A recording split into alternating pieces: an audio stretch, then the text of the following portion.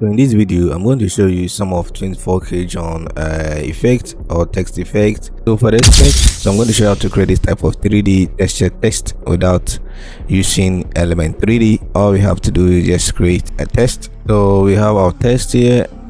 You type your text individually and now you convert it to 3D. We're going to animate them. So I'll go for the Y, go to the text properties, just make a keyframe. So just make a keyframe, move it to where you want the animation to end and just put it here like this. And now just play with the position of your text, increase the scale, and I'll position it to this side and I'll rotate this. So go to your X rotation, you can rotate it on your X rotation, or you go to your Z rotation and you rotate it like this.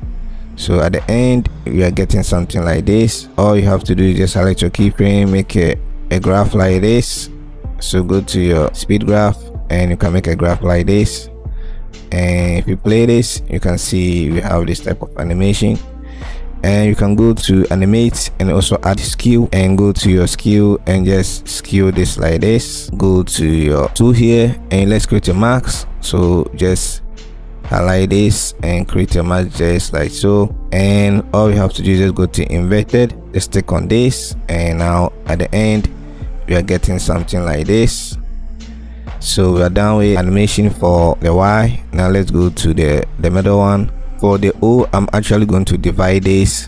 So I'm going to create two marks, so one, and I'll duplicate the O again, Control D, and I'll go to the marks and just go to invert. So now we have two of this, and now all we have to do is just create animation. So for the first one, and let's make a keyframe, another keyframe for the second part, and we're just going to move all of them to where we want the animation to end. And let's start playing with the values here. So for the scale, let's go for this. So I'll go for this here, I'll go to position, now move it like this, go to Z rotation, go for rotation like this. Our second test, let's move it to, so let's move it to this side here. So I'm going to move this one up. So if I go to my graph, so just make a graph like this, and let's play this. And you can see we have some cool animation. All we have to do now is just add a texture to this, just pre-compose them. So right click, go to new solid, choose any color, just add your fractal noise to this. So you can choose any one of these, but I'll go for something like the cloudy, and I'll go to invert, and I'll go to contrast, and I'll increase the brightness, and we can add curves. Now add tritone. With the tritone you can choose the color you prefer. So if you want this type of color, just go for this. If you want this, just go for that. And you can still adjust your curves. Select your track matte and track matte it to the text. Highlight all your tests, pre-compose them, add bevel and emboss, duplicate the text, Control D, with the move tool, move it down just like this. Now add curves, bring it down like this here, like so, and now pre-compose both of them. And now add shadow. You can add drop shadow. So drop shadow, you can use the After Effects default shadow or your BCC shadow or Sapphire shadow, but I'll be using Shadow 3 Studio. So now just add our deep glow. So if you're having the normal glow, you can use it. If you're having the deep glow version 2, you can also use the deep glow version 2. Now let's go to tint and go for mono and select this tint here. You can also change the color if you wish. You want to change the color, you can do that. Just go to your exposure and just drop it down like 0.30. Then at the end, let's play our animation. So if you want to change the color, go into the comp, go to the comp here and just go to tint, and just let's go for the blue one like this. Hit on OK, go to your main comp and just go to your tint on the deep glow and choose the color you desire. So actually this is how to create this type of a 3D test without element 3D. So I'm going to show you how he made this title or this text dragged to the ground, and I'm going to show you how to do this. So with this I'll be using this clip here, and all you have to do now is just add the After Effects 3D camera tracker. You can also use Mocap Pro. If you're having the Mocap Pro plugin, you can actually use this to also track the floor. All I have to do is just add my 3D tracker, and it's going to analyze. If you want this to speed up, make sure your quality is on quarter, or if you put it on 4, it's going to take a little bit. That's my observation. All you have to do is just increase the size of our track points. The target size you can increase so that you can see the track points. So now go to your details analysis and make sure you check this, and so that you give you the best track. So okay, we are done tracking, and if you click on your 3D camera tracker, so if you click away, you are not going to see the points. So if you just click on your 3D tracker, you are going to see the points. So all we have to do is just go through and look through some of the points where it was stuck there without moving. So you can see these points here actually doesn't move, it's still there. So let me go through and let me show you. So look at this point here, and if we scrub through, the point still remains there, and that's a good track point we want. So all we have to do is just select that and right click and go to set ground plane origin, and now right click again and go to create null and camera. If you scrub through, now you can see our null is tracked to the ground there, and all we have to do is just add our text. So with this, I'm going to create a new comp. So I'll go to my project, create a new comp, and in my comp I'll just add some text there.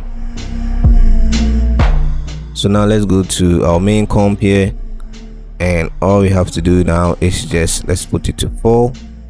All we have to do is just drop the comp we just created for the test. So this is the comp 2. Let's drop it there, and now all we have to do is just turn it into 3D. So now let's move it. So you can see now this is actually tracked to our ground here, and all we have to do is just parent our, so select the pick whip and just parent this to our track data so that it stays on the ground. So now you can see it's moving with the ground here. All we can do is just add a wipe, so BCC wipe. So now make a keyframe for the percent, done, set it to 100,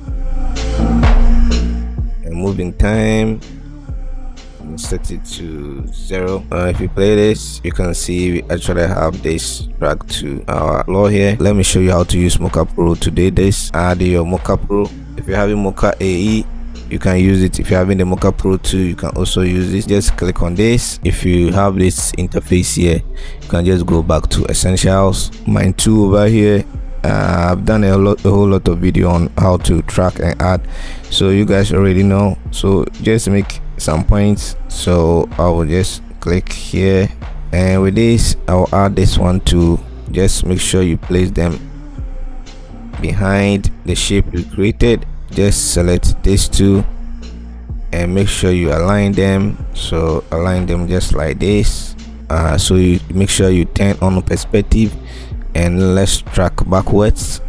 So we are done. Just hit on save, click on save, and just close Mocha. Go to tracking data and make sure you create on create track data, and it's going to give you some points here. So these are the tracking data. So all we have to do now is just create a new null, and we'll call it data. And what we have to do now is just go to our Mocha and just go to export option. So I'll just go for transform, and I'll select my null, that's the data, and effect and mask, and just click on apply. If you go to our data, you can see we have the null tracked to the surface, and this is what we want. Our null has the data over there. Create any text. So if I create some text like this and I just convert it to 3D, so all we have to do is just parent our text to our data here. And if you play through, let's see what we have. You can see now our text is tracked to the surface, and from here you can just add any effect we want. We can add our drop shadow. So with this we can add shadow to this, and we can also add texture to our text. And so this is how you can actually track. You saw in the video how the text was tracked to the floor, and this is actually easy to do. You can use the AfterEffect 3D camera, or you can use Mocha Pro. So with this, I hope you guys learned one or two from this video. So make sure if you are new here, you subscribe to my channel. If you're old here, you know what to do. Give me a like, give me a comment, and I'll see you guys in my next tutorial. Peace.